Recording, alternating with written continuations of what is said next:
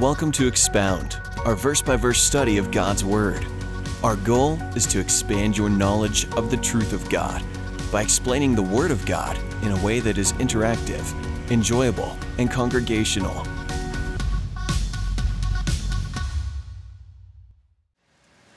Back in 1967, how many of you were even alive in 1967?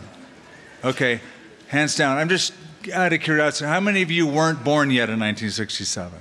Wow. It's like a good half and half or more younger than older. Well, there was a movie that came out in 1967 called Cool Hand Luke. Anybody remember that? Okay, so the scene, you clapped for it. I mean, it was good, but it wasn't that good. Anyway, in Cool Hand Luke, there's a scene. It's the quintessential scene of the movie, in my opinion. Paul Newman's a prisoner, and the prisoner guard, the warden, thinks that this prisoner's talking back to him, so he roughs him up, punches him a little bit, and Newman's on the ground, and the warden looks down at him and says, "What we have here is a failure to communicate." You know the line. Well, what we have here in chapter 22 of Joshua is a failure to communicate. We're going to see that. It's a lengthy chapter. And because it's a lengthy chapter, I was just thinking this thought. There's a reason in a book that is filled with the details of an occupation of the land and distribution of the land that so much attention is given to this singular event of a misunderstanding that I thought would just take one chapter tonight, and it's lengthy enough, and the Holy Spirit gave us that length because I think He wants us to consider it. As we begin, let me just say that one of the most painful things in life is to be misunderstood.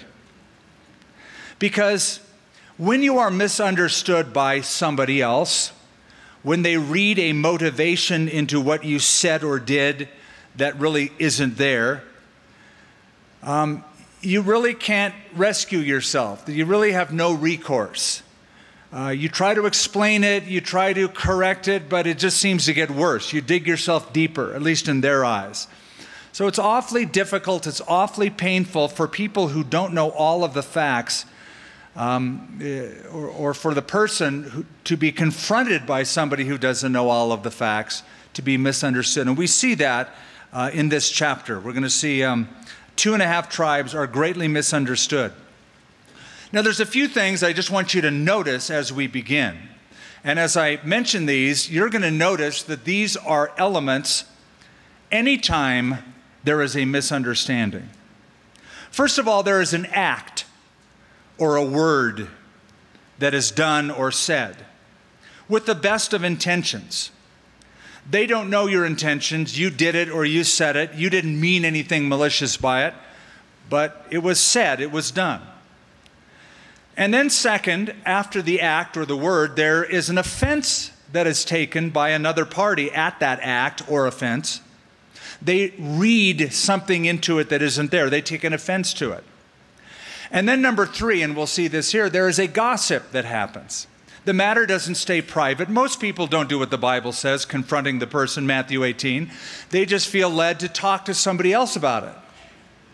And that gossip is when the matter that should be dealt with privately is taken publicly. And it can get so out of hand that it gets a life of its own, and it's hard to rein it in. Okay, here's what's happening in this tribe.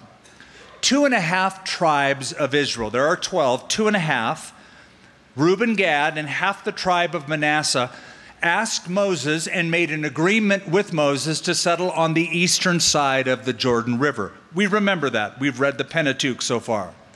So they made that agreement. They liked the fact that there was plenty of land for them. They had lots of cattle, lots of animals, and the ground was good for grazing. So they said, we'd like to settle here if you don't mind, if it's okay with you and if it's okay with the Lord. Moses struck a deal.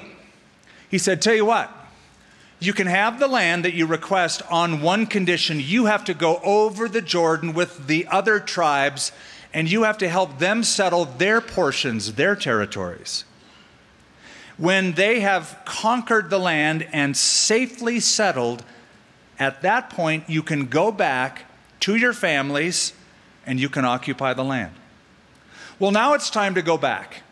Moses here is sending them back. 2.5 tribes are going to leave the area of Shiloh. That's where the tabernacle has been temporarily set up. And they're going to cross over the Jordan to settle where their families and herds are. They have been on the western side of the Jordan River for 7 years. That's how long it takes to settle the land. So they left their families there. There was no email going on. They couldn't text messages back and forth across the Jordan. There was no communication, except maybe every now and then a runner would go with some kind of correspondence, but we don't know that. But it took 7 years for the military campaigns to take effect and for the land to be settled. So now they pivot. They go from a military campaign to domestic life once again. It's now their turn to settle down where they left their families on the other side. So verse 1, chapter 22, then Joshua called the Reubenites, the Gadites, and half the tribe of Manasseh, and said to them, you have kept all that Moses, the servant of the Lord, commanded you, and have obeyed my voice in all that I commanded you. You have not left your brethren these many days. Many days means 7 years. Up to this day, but have kept the charge of the commandment of the Lord your God. That is a great testimony. You have kept the charge of the Lord your God. You've done what God wanted you to do through the intermediary agency of Moses, the servant of God, and through me, Joshua, he was telling them. You've done what you said you would do. So here, he's commending them. The people of God acted like the people of God. They were obedient. That's what people of God should do. People of God should obey God. That's what he's commending them for. It's very basic. You're God's people. You have acted like God's people. You said you were going to do it. You did it. You promised me. You promised Moses. You made a covenant before the Lord. You did everything that you should have done.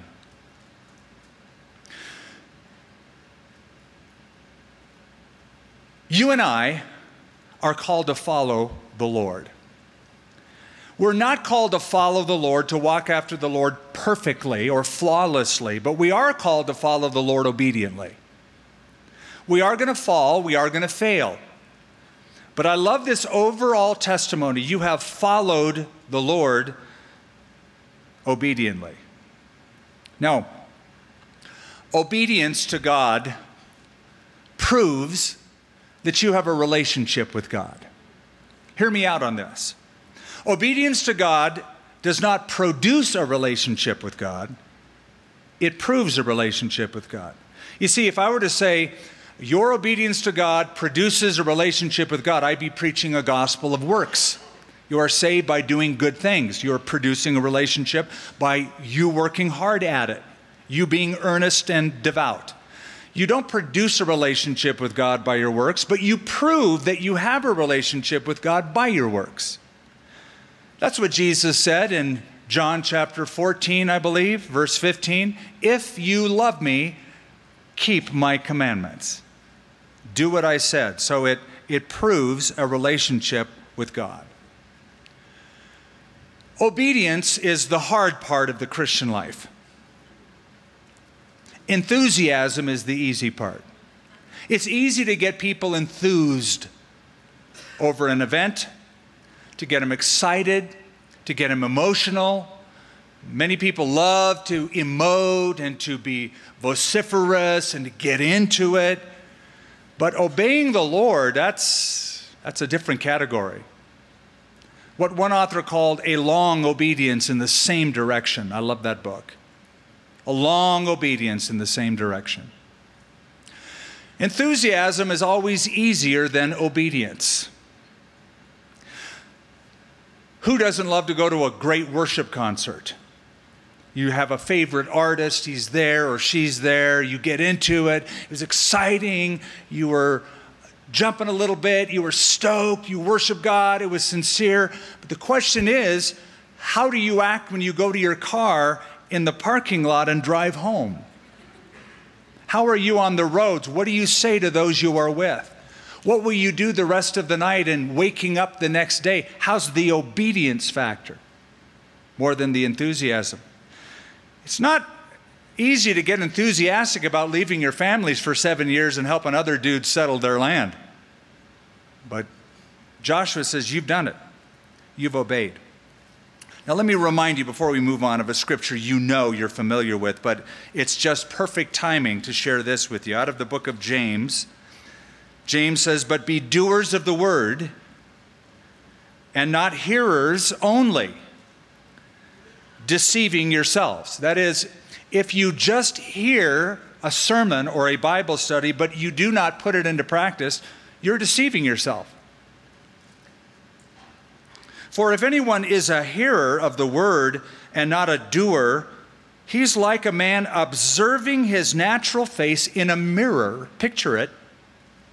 For he observes himself, he's checking himself out, and then he goes away and immediately forgets what kind of a man he was. It's a fascinating idea. Most of us have mirrors. Mirrors reveal truth. We have mirrors in our homes. Any of you have mirrors in your homes? You all do. Some of us have many mirrors in our homes. And it's not because we like mirrors, per se. But the reason we have mirrors generally is because mirrors tell us the truth about ourselves, and therefore they improve our condition. So you look at yourself in the mirror and you go, uh-oh, I got to comb that hair. Or you go, uh-oh, I got to put makeup on that face. Or, you know what, I got to put a dress on or pants on or whatever. I see the truth. So, but imagine now a person looking in the mirror, seeing what needs to have happen, but then goes away and he forgets what he just saw. It could be embarrassing as you go out in public and your hair is like a rooster. Or you forgot to put makeup on. Or you forgot to put those pair of pants on.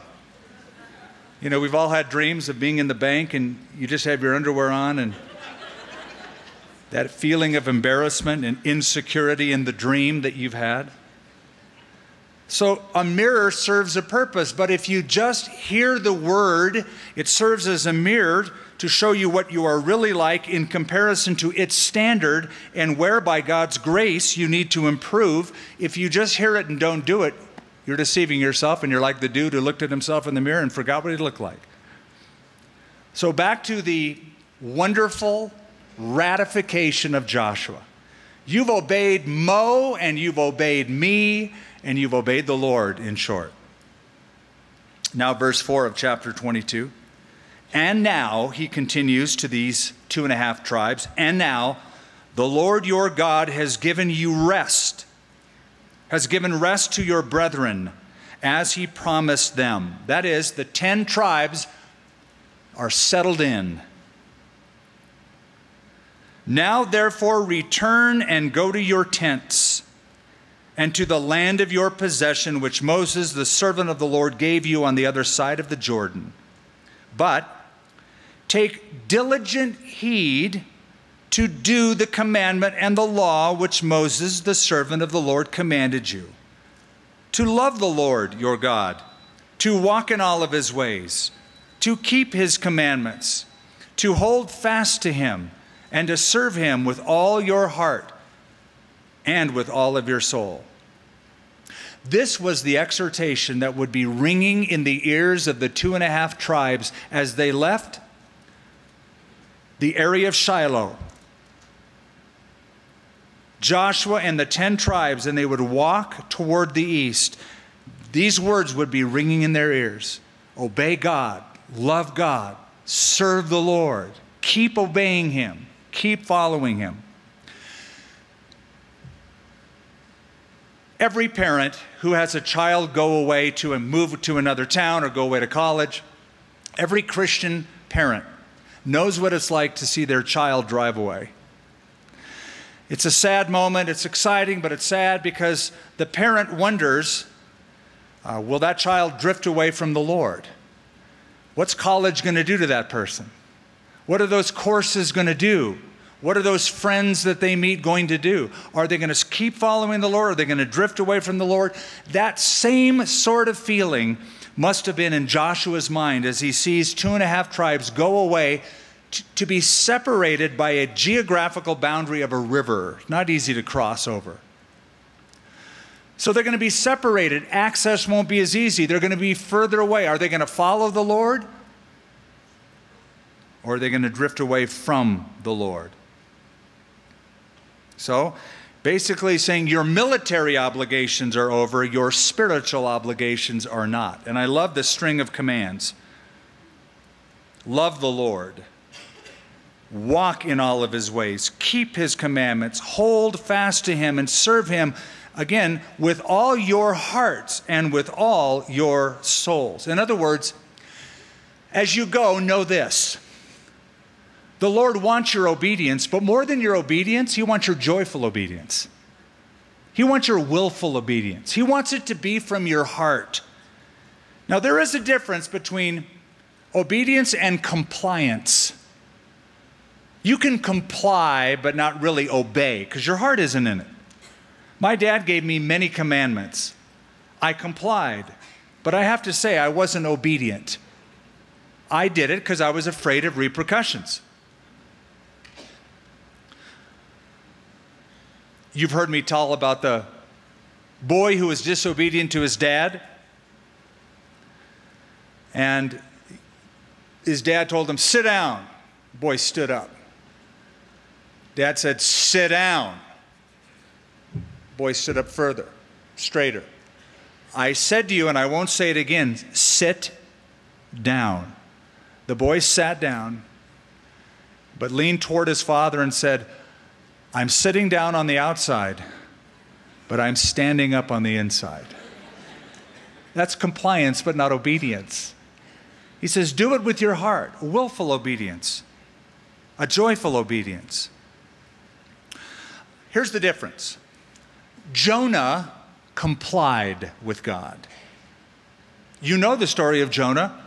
God told him to go to Nineveh. He wasn't thrilled about going to Nineveh. You wouldn't be either. You know what Nineveh is today? It's Mosul. It's one of the headquarters of ISIS.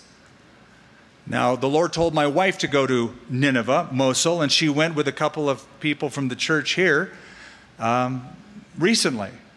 But when Jonah was told to go there, he didn't want to go. He went the opposite direction. Okay, you know the story. God strong arms him with a wind and a storm and a fish.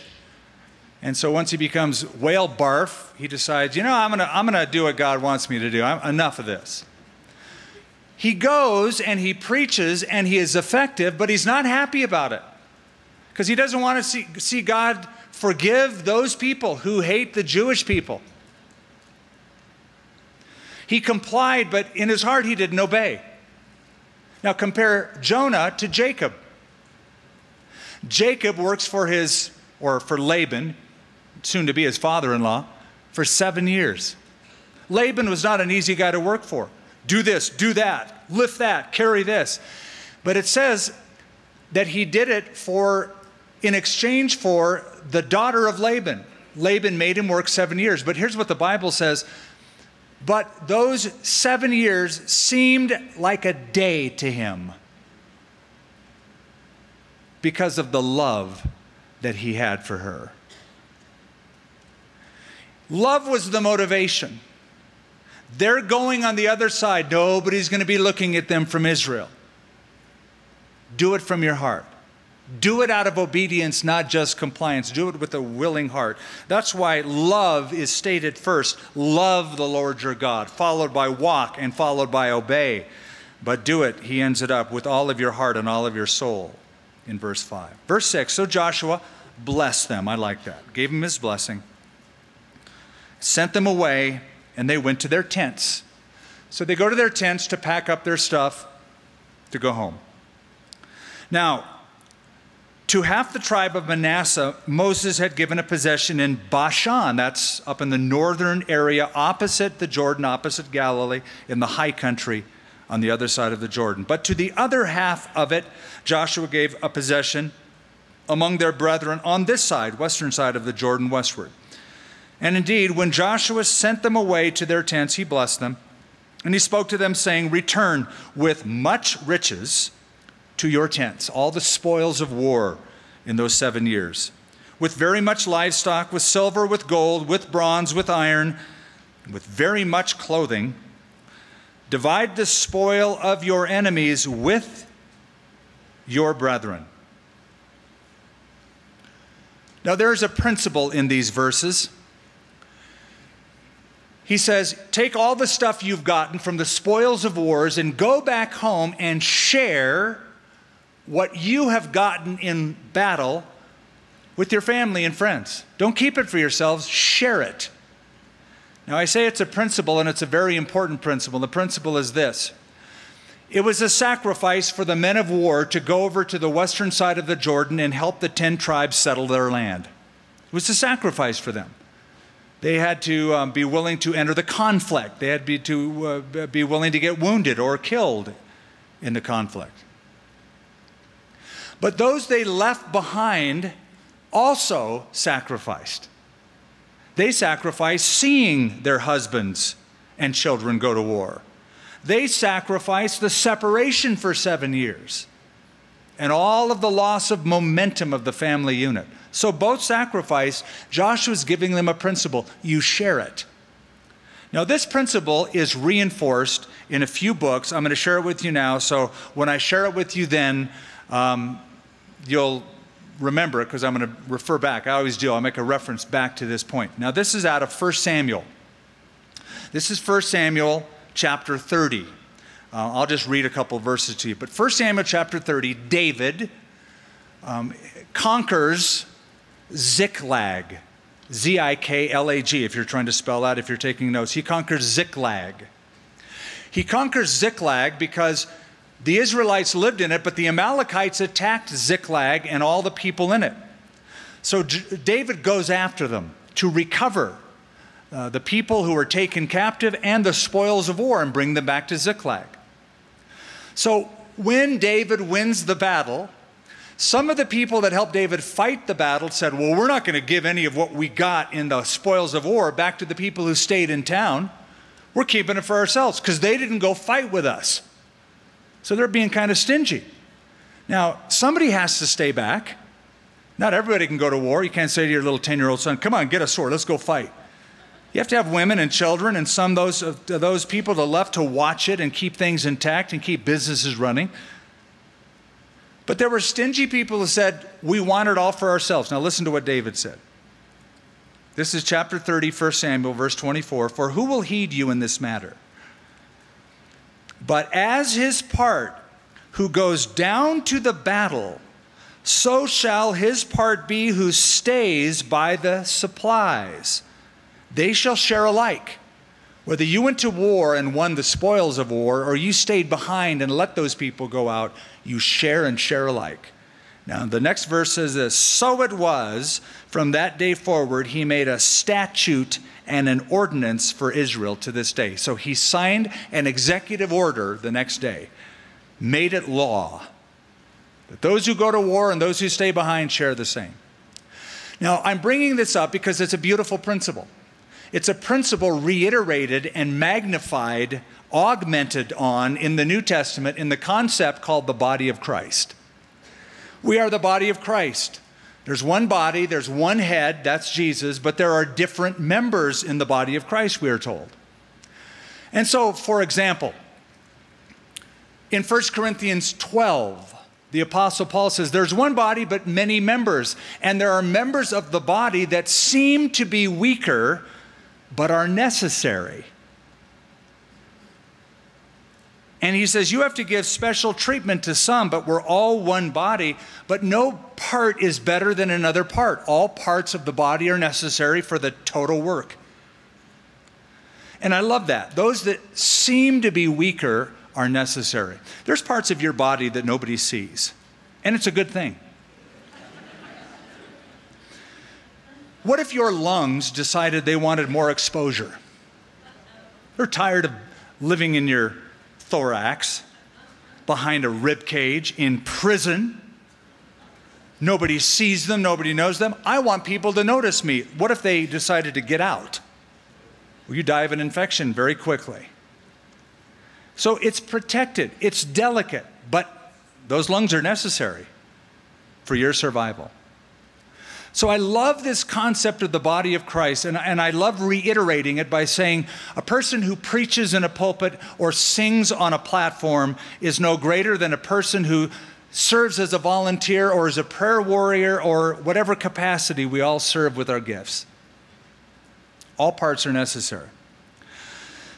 For the last few weeks, I've had this on my finger, and people ask me about it. They go, so what's up? I mean, are you just being like delicate, or, you know, like it's high tea or something? So a couple weeks ago, I was in Hawaii doing a marriage conference. And I wish I could have a great story for this. I wish I could say, yeah, man, I was cliff diving, or I was paddling out surfing, and then there was this shark, and he went after my finger. But no, I was catching a Nerf football in a pool. Really glorious, huh? It's my war story. A Nerf football, and it's a common injury, the doctor told me, but it's called mallet finger. So when the ball comes at you and just catches your finger just right, it can tweak that little distal interphalangeal tendon and pop it. So the finger bends and you can't bring it back up. And as long as the tendon is intact and there's not an effusion where it pulls out part of the bone, the treatment for it is 6 to 8 weeks in a splint.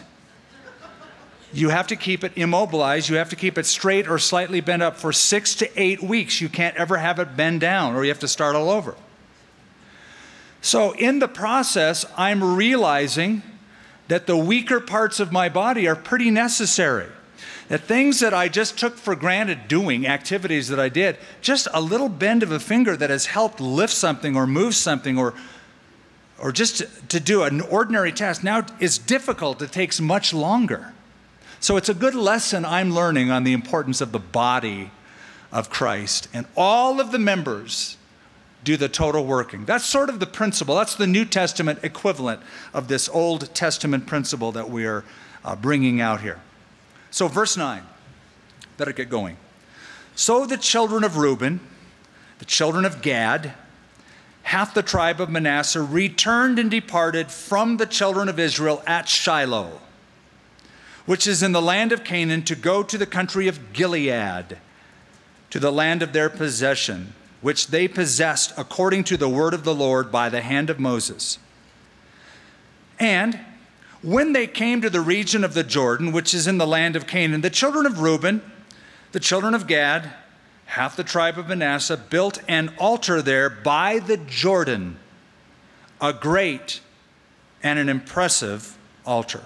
Literally, it means it's an altar great to the sight. That is, massive enough to be seen at a great distance.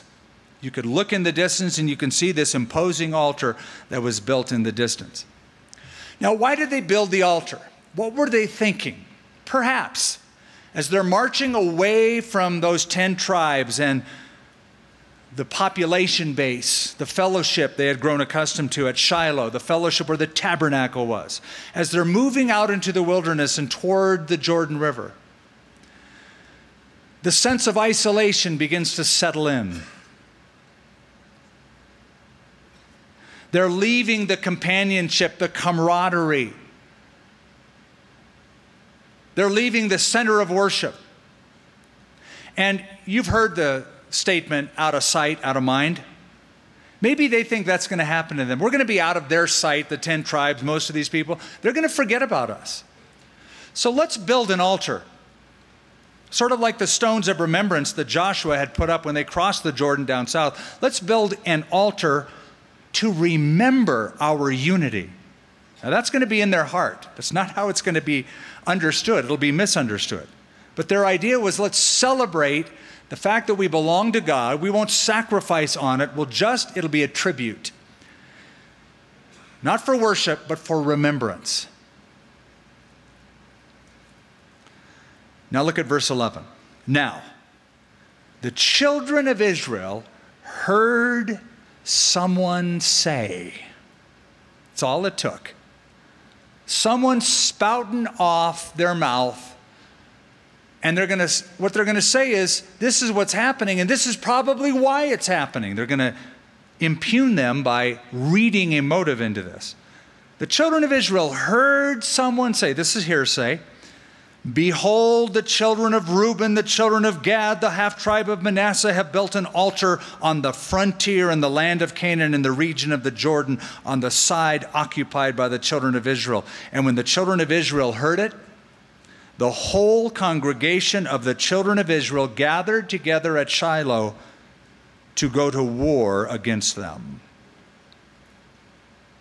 What is happening? Moses had given a commandment in Deuteronomy chapter 12. That whole chapter of Deuteronomy, the 12th chapter of Deuteronomy, is the law of the central sanctuary. What does that mean? It means that the worship of one God should be done at one altar in one place. The worship of the one true God should be done at one altar in one place. That place was Gilgal at first, then Shiloh second, and eventually Jerusalem. There weren't to be multiple altars all around the countryside like the pagans did. Just one God, one place, one altar. They build an altar. The other people hear of it, and they decide to go to war. How many wars have been started by hearsay? How many wars among us? Among your family members, among friends of yours? How many conflicts by hearsay? Did you know that one of the laws of God in Leviticus chapter 19, verse 16 says that thou shalt not be a talebearer among your people? A talebearer is an old word for a gossip. Don't be a person who likes to wag their tongue. Carry the juicy info from one person. Hey, did you hear what those 2.5 tribes are doing? They started their own worship system. Let's go to war. All based on hearsay.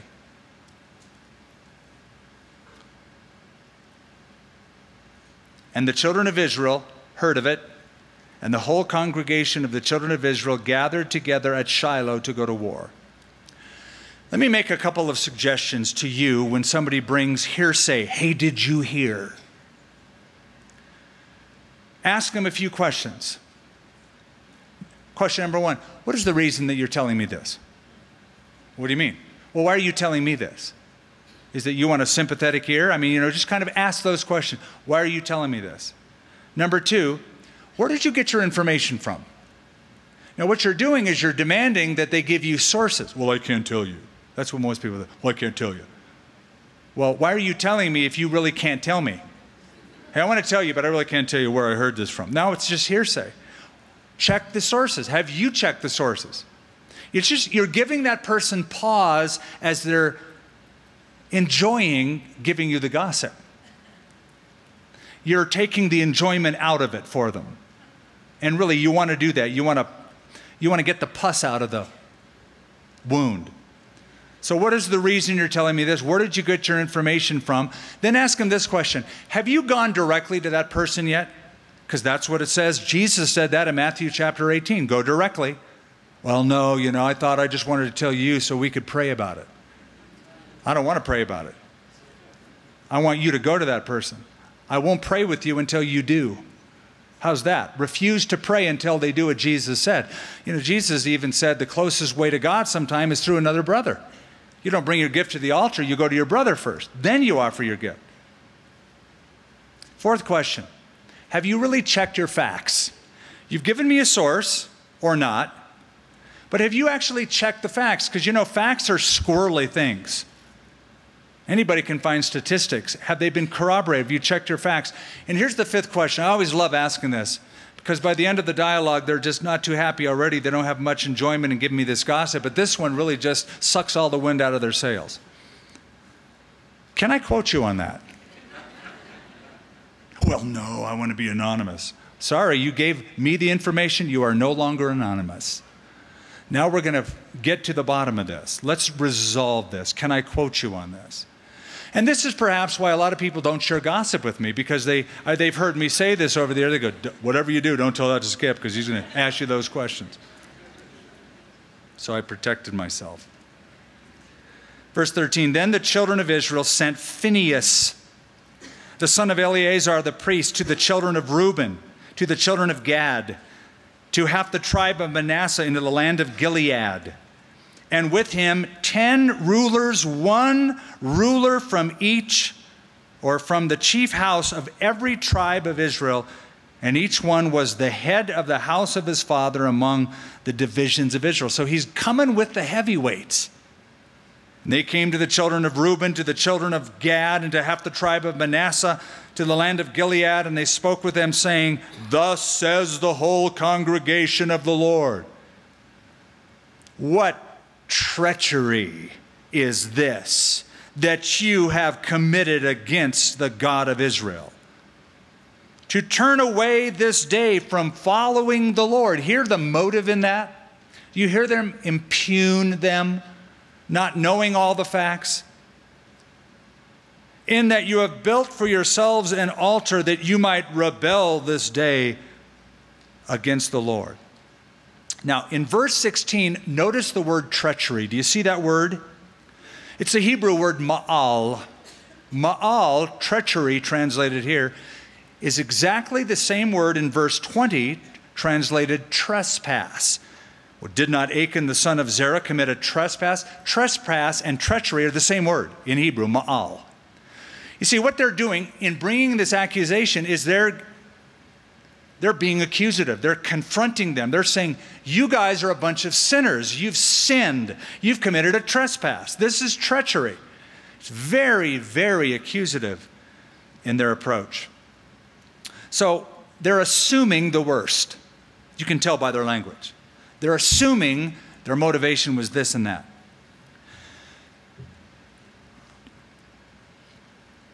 All of us hear things, facts, rumors, reports, news bits, and then we draw conclusions based upon what we hear. Unfortunately, our assumption is not a good assumption all the time, because it's not based on all of the facts. It's based on just the facts we have heard.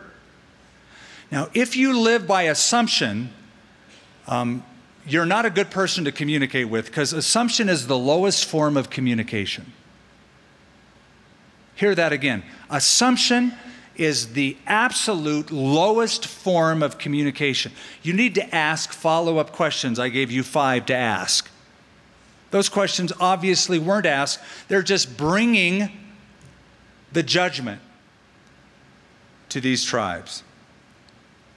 Now, it's interesting that Phinehas is the guy that brings this, because Phinehas had a reputation. He's very zealous for the Lord. He has a good reputation.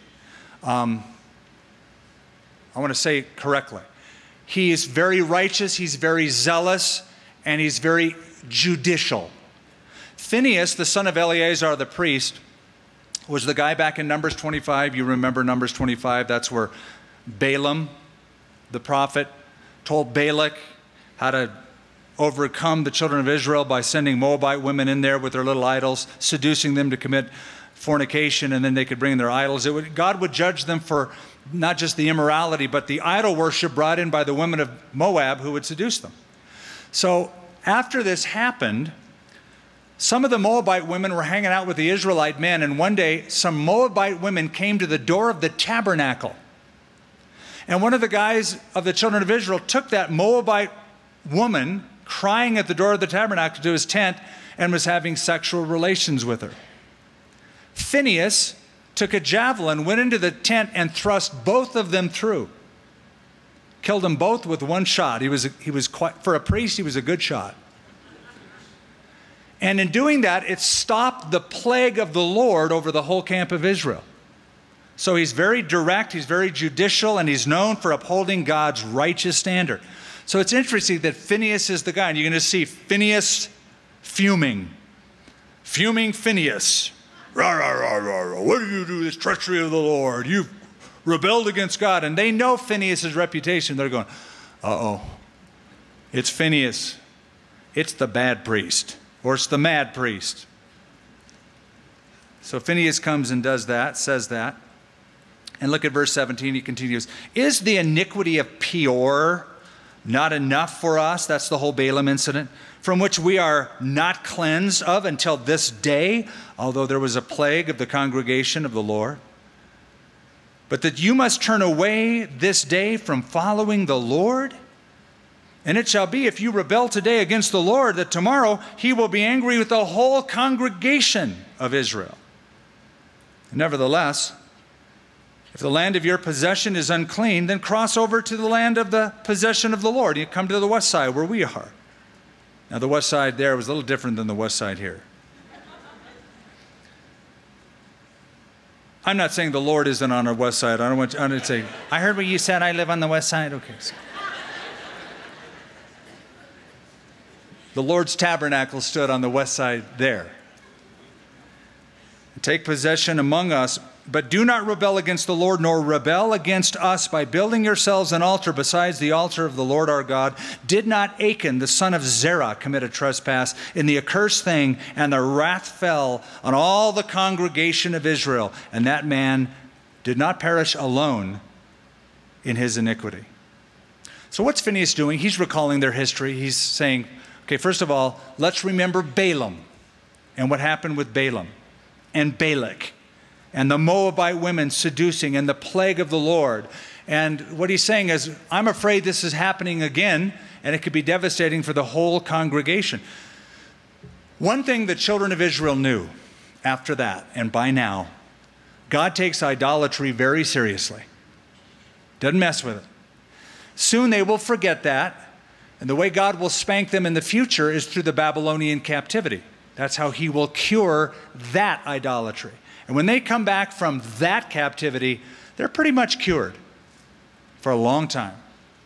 But Phinehas and everybody knows God doesn't take idolatry lightly. It's serious business. So he says, remember Balaam. Then he gives a second example, remember Achan. And you know about Achan. We read it in the book of Joshua. They stoned him. He was really Achan after that. Did not Achan, the son of Zerah, commit a trespass? And notice what it says. And that man did not perish alone in his iniquity. What he's saying is this. One dude sinned, everybody faced the punishment. Do you get that principle?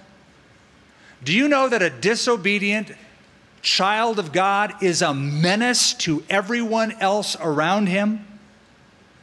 Jonah was. He fled from the presence of the Lord. All those sailors on that boat faced the storm, were crying out to their false gods, and they found out Jonah ran away. He goes, you ran away from that God? So one man's sin created a whole mess for a whole lot of people. It's funny, some people are superstitious. Even Christians are sort of superstitious sometimes. So let me give you an example.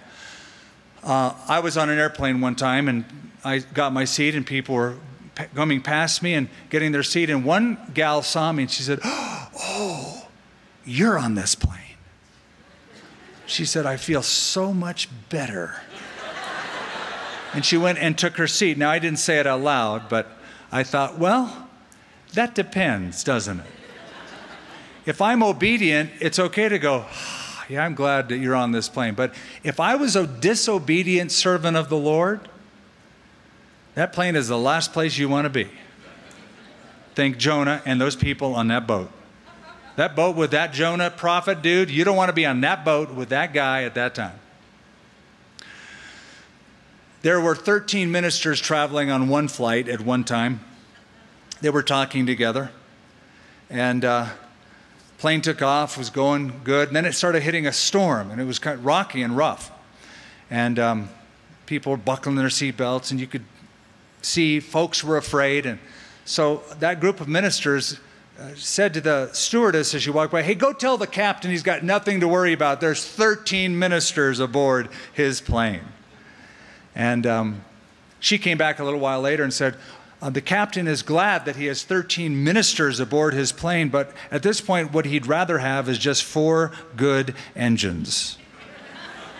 At that point, 4 good engines were better than 13 ministers. because you never know what their walk's like. So anyway, one sin created a whole effect for a lot of people. Verse 21. Then the children of Reuben, the children of Gad, half the tribe of Manasseh, answered and said to the heads of the divisions of Israel, the Lord God of gods, the Lord God of gods. Do you see that in the text? It's an interesting response. He knows, and let Israel itself know. If it is in rebellion or if in treachery against the Lord, do not save us this day. Now that linguistic construction that we just made note of in that verse is a strong invocation. They're invoking the name of God. Literally in the Hebrew, it reads thus, El Elohim Yahweh. 3 names said twice. El Elohim Yahweh. El Elohim Yahweh. It's a strong, strong way of saying we are calling God into witness. We are invoking His strong name, even His covenant name, Yahweh, to say, if we have sinned, let Him judge us. We are pure in this. They're appealing to the Supreme Court. The Supreme Court aren't a few justices in Washington, D.C. It's the God who sits in heaven. Verse 23. If we have built ourselves an altar to turn away from following the Lord, or if to offer on it burnt offerings or grain offerings, or if to offer peace offerings on it, let the Lord Himself require an account. But if in fact we have done it for fear, for a reason, saying, in time to come your descendants may speak to our descendants, saying, what have you to do with the Lord God of Israel? For the Lord has made the Jordan a border between you and us, you children of Reuben and the children of Gad, you have no part in the Lord. If they say that, so your descendants would make our descendants cease from fearing the Lord. Therefore, we said, let us now prepare to build ourselves an altar, not for burnt offering nor sacrifice. What they're saying is, we built an altar, but we didn't build it for a rebellion. We built it to remember. We didn't build it out of disobedience. We built it out of reverence. We did it so that in times to come, if some of your kids and grandkids and great-grandkids accuse ours of saying, you're really not on our side, you're on the other side of the Jordan, you're not following the Lord like we are. There's a place that we can look at and point to and say, there's unity of faith in God and unity of camaraderie and fellowship. That's what all of that is about. It's a symbol. Now, saying that, let me just say this. I still think it was a bad idea. Okay, so they didn't mean anything by it. They're not going to sacrifice animals on it. It's a bloodless altar, but it was a bad idea. It was a bad idea, number one, because God never told them to do it. So why do it? Why like work hard for nothing? God didn't command it. Why build it? God said build that one in Shiloh and have the tabernacle. That's what He said. Why build this one? He never commanded you. And number two, it just caused confusion. They could have saved the whole mess if they wouldn't have done it. So I believe it was a bad idea. 2.5 tribes divided the nation of Israel by a bloodless altar. Things haven't changed much. In the Church of Jesus Christ, in churches around the world, there is a thing called liberal theology. And I don't mean liberal in the sense of Democrat versus Republican. I'm an independent. It's liberal in the sense of straying away from the truths, the basic fundamental truths of the Scripture. Liberal theology. In liberal theology, there's no room for the cross of Jesus Christ. Liberal theologians and liberal churches have no place for a bloody altar called the cross. They have given us a bloodless Christ, and because of that, there's no salvation. So because of a bloodless altar, they divide the people of God. That corollary in the Old Testament is played out even in modern times. Verse 27, here's why we built it. But that it may be a witness between you and us, our generations after you, that we may perform the service of the Lord before him with our burnt offerings, with our sacrifices, with our peace offerings, that your descendants may not say to our descendants in time to come, you have no part in the Lord. Therefore, we said that it will be when they say this to us or our generations in time to come, that we may say, here's the replica of the altar of the Lord, which our fathers made, though not for burnt offerings, nor for sacrifices, but it is a witness between you and us. Far be it from us that we should rebel against the Lord and turn from following the Lord this day to build an altar for burnt offerings or for grain offerings or for sacrifices besides the altar of the Lord our God, which is before his tabernacle, that is, y'all's altar in Shiloh. And when Phinehas the priest and the rulers of the congregation, the heads of the divisions of Israel who were with him, heard the words that the children of Reuben, the children of Gad, the children of Manasseh spoke, it pleased them. Then Phinehas, the son of Eleazar the priest, said to the children of Reuben, children of Gad, children of Manasseh, this day we perceive that the Lord is among us, because you have not committed this treachery against the Lord. Now you have delivered the children of Israel out of the hand of the Lord. And Phinehas, the son of Eleazar the priest, and the rulers returned from the children of Reuben and the children of Gad, and from the land of Gilead to the land of Canaan, to the children of Israel, and brought back word to them. So the thing pleased the children of Israel.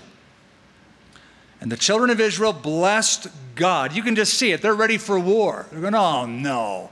And then the word comes back, psych, we're not going to have a war. And they're going, praise God. They're just all stoked now that it was a fluke.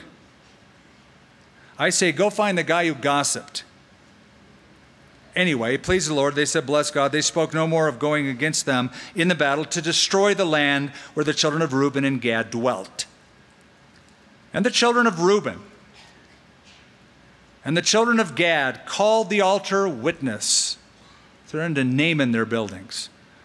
For it is a witness between us that the Lord is God. Again, as we close this chapter and close our evening, I ask the question again, why so much detail in a land about occupation and distribution of land to the tribes of Israel? Why so much detail about this incident? Well, I believe what the Bible says about the stuff written in the Old Testament. These things were written beforehand for our learning, that we, through the patience and endurance of Scripture, might find hope. So I find principles of God in the Old Testament. I hope you do too. What I find here is the principle for community. The principle for community. Principles for getting along with you and your family, you and your marriage, you and your church, you with your neighbors, you with your homeowners association. That's a ridiculous form of government. How do you get along? What do you do? Let me close with these principles. Number one, be watchful for flagrant mistakes. Be watchful for flagrant mistakes. I do applaud people who have discernment. I never want to repress somebody who looks around to make sure that we're pure in doctrine, pure in practice, honoring the Lord, serving the Lord, raising the red flag when there's necessary for that to happen. Be watchful for flagrant mistakes. They were on the lookout, and somebody heard somebody say, and then it got into this, they thought it was for idolatry. If it had been idolatrous, they should have acted. That would have been proper. So that's number one, be watchful for flagrant mistakes. Number two, be careful not to judge motives. Be careful not to judge motives. You don't know why they did that. You don't have all the facts. Don't suppose or assume they did it for a certain reason. You don't know yet. Wait until all the facts are in. Circumstantial evidence, any lawyer will tell you, is not enough. You need to have the facts. Number 3, be truthful in discussing the matter. Nothing better than just go up to someone, Matthew 18, open, honest, frank communication. You say, ooh, I don't like that. I don't like confrontation. Well, then you're the type of person who'd rather talk to others about it instead of going to the source. That's a dangerous precedent. Just try it. Get out of your comfort zone and go face to face when there's an offense and try it. Because once you try it once and you have a favorable response, you'll get your sea legs to be able to do it right the next time. Number 4, be gentle in your method. Be gentle in your method. Ephesians 4:32, be kind, be gentle to one another. Proverbs 15 says, a gentle answer turns away wrath. You know, you can go in there and go, okay, man, we know what you're doing here. You've done this or that. Or you can just be very gentle. Not assuming anything, not accusing. I have a question for you. Ask the question. Is it true that, or I'm noticing, oh, no. Okay, great. Now let it go. Be gentle in your approach. You know, Jesus washed feet. We ought to wash one another's feet. And I don't mean that you have to take your shoes off after the service and wash somebody's feet because that's really holy. Figuratively wash their feet.